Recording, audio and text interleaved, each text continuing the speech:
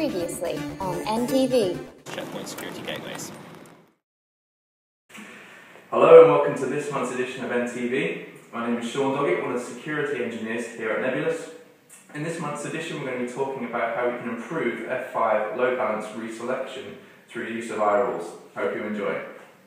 Okay guys, to kick things off, I'm just going to take you through what we're going to cover in this video. Firstly, I'll take you through the network architecture. Following that, I will demonstrate the deployment of a web virtual server. Following that, then I'll be able to demonstrate the basic health monitoring that comes from the default iApp for HTTP servers.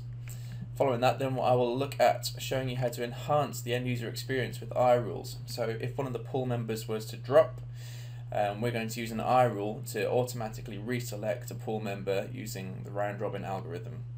And then following that, I will demonstrate how we've improved that. So here we go, this is our network. We can see as it consists of two F5 big IPs that are in a HA pair. We're going to have one in primary, that will be our active big IP. That's going to consist of two self IPs either side of the network. As we can see in the WAN side of the network, we're going to have the address 192.168.1.100 in a /24, and in the LAN side we're going to have a 10.0.0.100, and that's also in a /24 as well.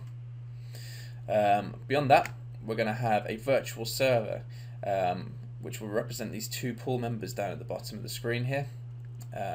Both these pool members will be sat on 10.0.0.50 and 51, and they'll be represented by 192.168.1.50 at the WAN side. So any connections that come through will be load balanced through to each of the pool members, and we're going to use a least connected algorithm for that. In the event of a failover, you'll see that the floating IPs will move across over to the standby member. So as we can see now, we've got a .100 and .50 on the WAN side on LTM2, and we've got a .100 on the LAN side as well. And traffic should then be redistributed across to the members accordingly. Okay guys, diving straight in, we can see that we're currently on the online active big IP, and it's currently in an in-sync status. Just behind here we can see that the online standby device is there and is currently in sync as well, so we can see that our HA is up and running. Back to the online active, we can see that I've gone into iApps, selected application services, and I've created a new www iApp. Here's the name here, and we're using the F5 HTTP template. I've actually gone down and I've selected the advanced configuration options to give us a bit more control over what we want to do here. We've specified that the clients will be connecting over the wide area network, so on the WAN side of the big IP, and they'll be connecting via the external VLAN. And also the big IP virtual server IP and the web servers are on different subnets. We don't want to do any sort of SSL encryption, it's all going to be plain text HTTP, and then we're going to be using the 192.168.1.50 address on the WAN side to connect to those back-end servers. And then we can see that down here we've got the pool members configured, ready to go, so 10.0.0.50 and 10.0.0.51, and we're going to be connecting to those on 8080. Moving down, we're not going to use any caching because we don't want to hamper the results of this video. Going further down, we have the ability to actually specify an iRule. We can see that there's one currently here, but we'll be using that later on. And also we're going to use the application health monitor, the HTTP default one. So we can click finished here. Now that's completed, we can see all the elements have been pre-configured for us thanks to the iApp template. What I'm going to do is I'm going to sync that to make sure that we've got the same configuration on both big IPs. As you can see here, LTM1, which is our online active appliance, has changes pending. So if we select that, we can sync this device to the HA group, which is currently selected, and you just need to select sync. Fantastic, there we go, so both of them are in sync. If we just drop over to the big IP LTM2, You can see that that's in sync now as well. And if we just drop into iApps here, we should be able to see that our www iApp has actually been replicated across this device, which it has. So we should have a working virtual server. So let's try and navigate to it. On 192.168.1.50.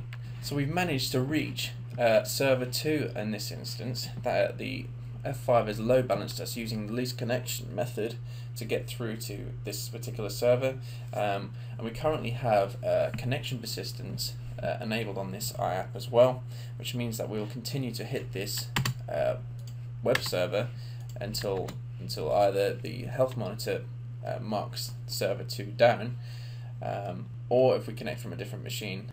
Okay, so what I want to demonstrate here now is what happens when the pool member drops. So currently we're connecting into Ubuntu Services 02, which has my Apache Tomcat web server running. So what I'm going to do is I'm going to pause this server to drop the connection out. And then what I want to do then is quickly go back to my web browser and try and re-establish the connection to that server. What we have currently is a connection persistence which directs us directly to this server. And let's see what happens. So that's stopped, and we should press enter on that. And what we're going to see here now is this timeout. Okay, so now we've seen that that's timed out. If we were to re-establish the connection to the virtual server again, we should expect to be load balanced to the one remaining member that's in that pool. And there we go, we've reached server 1 in this instance. That's because the HTTP monitor is now marked server 2 down, whereas before we didn't reach the timeout interval, so therefore the F5 thought that that virtual server was still up and doesn't mark it down until it reaches its timeout interval. Okay, so what we've demonstrated thus far is F5's inability to dynamically reselect a pool member when you use just the basic settings for an F5 HTTP iApp. And I just wanted to show you the default settings of the HTTP monitor itself. As we can see here that we've got an interval of 5 seconds. Now the interval is the amount of seconds it takes before the next health check is sent out. Following that, we also have the timeout, which is set to 16 seconds. A timeout is how long the F5 will wait before marking a pool member down. And the recommended time settings for the interval and the timeout is that it's n times 3 plus 1. So n being the interval of 5 seconds times 3, which would be 15, plus 1, which is 16. So moving on from this, what I want to demonstrate is how we can look at improving the load balancer's reselection, so we don't have to press the enter key again in the address bar, using an iRule to automatically reselect a pool member when it detects that a pool member has gone down. So to do this, I've already pre-populated an iRule on the box, so we can go there by selecting iRules and iRule list, and I've created an iRule called LB Reselect, so that's load balance reselect. Okay, so before taking you through this iRule, I just wanted to show you this awesome website, which is actually provided by F5, called Dev Central. On Dev Central, you can find absolutely everything you need with regards to iRules. If you search up in here for iRules, we've got an iRules wiki just here, and it will take you through absolutely everything that you need to know. So things such as events, the operators, and everything else that you might need. All you have to do is go on to devcentral.f5.com and create yourself an account. So just closing that down and going back to our iRule, I just want to take you through exactly what's going on in this iRule and how it's going to help us. So what we're looking to do is detect when load balancing has failed. So load balancing failing is basically we're not getting any response back from that pool member. So what we're looking to do is catch when load balance is down. We're going to set the load balancing mode from least connected in this one particular instance, and we're going to set it to RR, which stands for round robin. So what it will do is select the next available member on a completely random basis, and we're going to set persist to none, That way we're removing the persistence record that we have for ourselves, which keeps sending us to that member that's currently down, and then we're going to reselect a new load balance pool member. So I just wanted to take you through that. So what we're going to do is we're going to assign that iRule to our virtual server. I'm going to select our iApp, I'm going to select reconfigure, and then I'm going to scroll back down to the bottom of this iApp and select that iRule, which we didn't select previously. And I'm going to click finished. Okay, so before proceeding again, I'm going to sync our changes to our secondary member.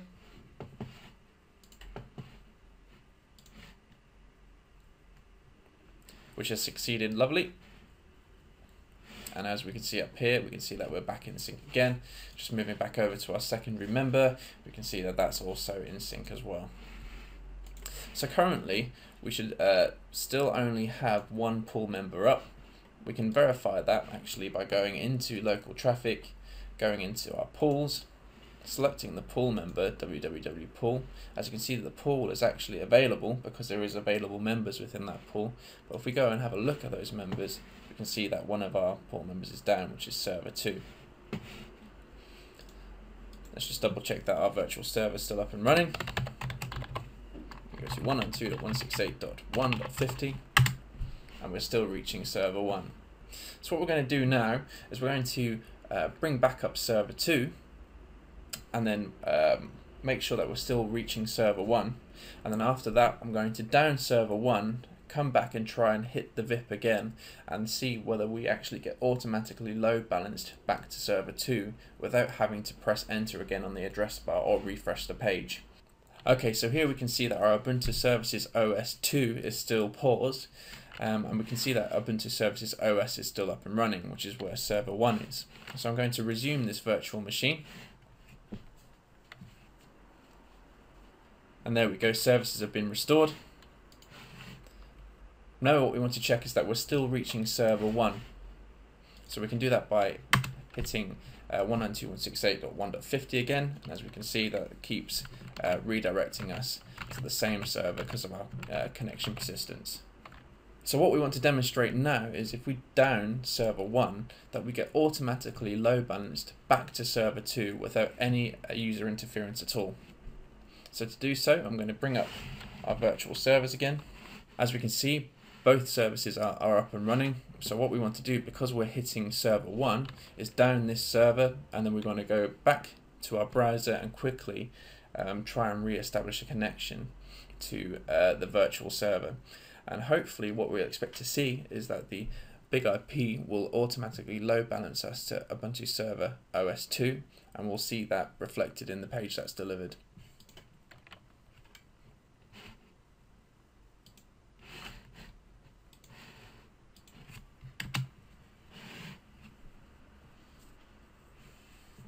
And there we have it. We've reached server 2 without having to resubmit the page or click refresh at all.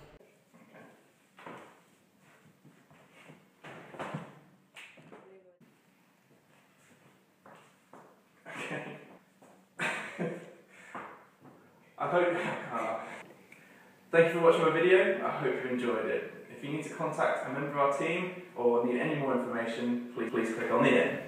Please click on the end. Please click on the end.